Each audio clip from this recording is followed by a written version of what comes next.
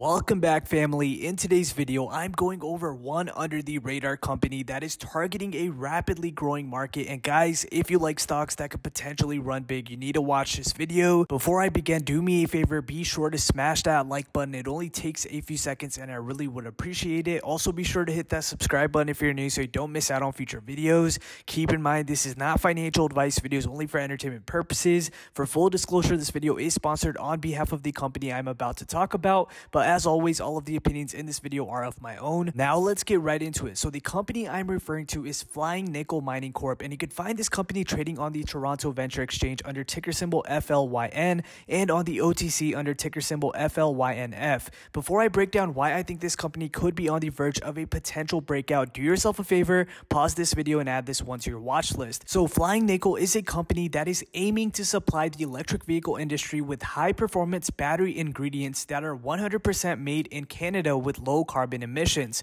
The company's flagship Minago project is one of the world's largest high-grade open-pit optimized nickel sulfide deposits. Minago contains 722 million pounds of indicated nickel resource, roughly equal to nickel in 10 million Tesla Model 3 vehicle batteries.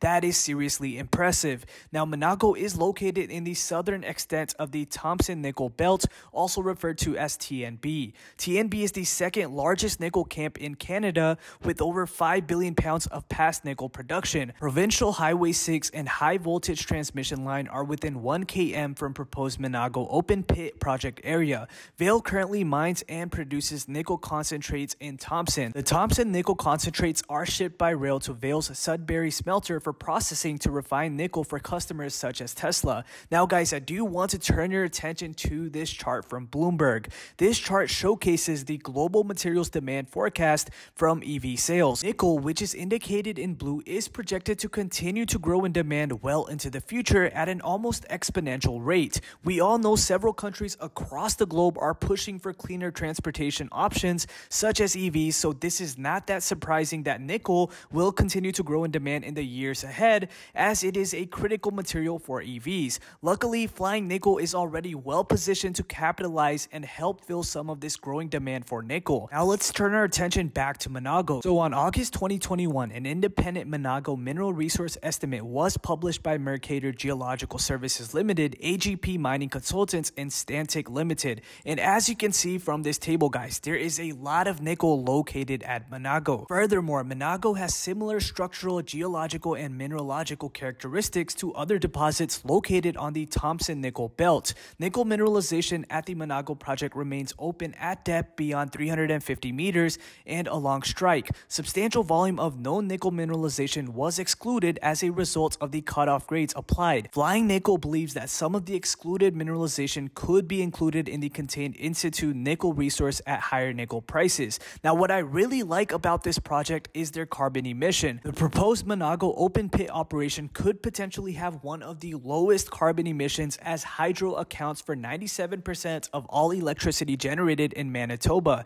So not only is there a lot of potential here, but they are also environmentally conscious. The last item I have to discuss is FLYN Nickel's impressive management team. So the company is led by CEO and Executive Chairman John Lee. Mr. Lee specializes in mining, M&A, and has raised over $150 million through the TSX and TSX Venture Exchange for junior companies since 2009. Throughout the years, Lee has identified, negotiated, and financed several different acquisitions and companies. He is one of the most experienced individuals in this space. Now, if that wasn't enough, Mr. Lee has a strong support network as the rest of the management team for FLYN Nickel is also made up of experienced, successful individuals. Now, before we wrap things up, there's one more item I do want to mention. So on October 16, 2023, FLYN Nickel Mining Corp announced that it has closed a non-brokered private placement offering of roughly 7.6 million common shares of the company, which was previously announced on August 23, 2023, raising gross proceeds of $600,000.